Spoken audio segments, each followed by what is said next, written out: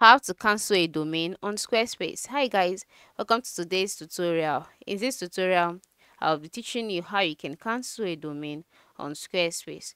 I'm sure you'll be wondering if your domain can be cancelled, and my answer for you is yes, it can. What's the first thing to do? The first thing to do is to log in into your Squarespace account, just like I have done here.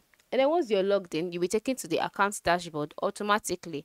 And on your dashboard, you will see all of the sites that you've created, okay? Just scroll down, you'll see all of the sites that you have created and you've edited and you've used thus far.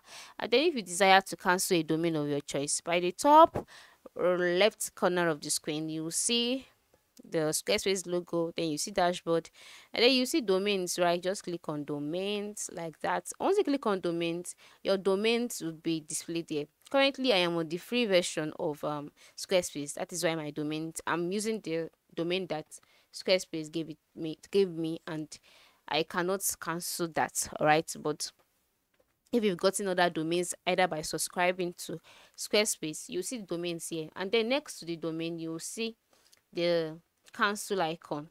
All right, you see the cancel option. Instead, the cancel option, just click on it. Once you click on it, you'll be asked if you're sure that you want to cancel the domain.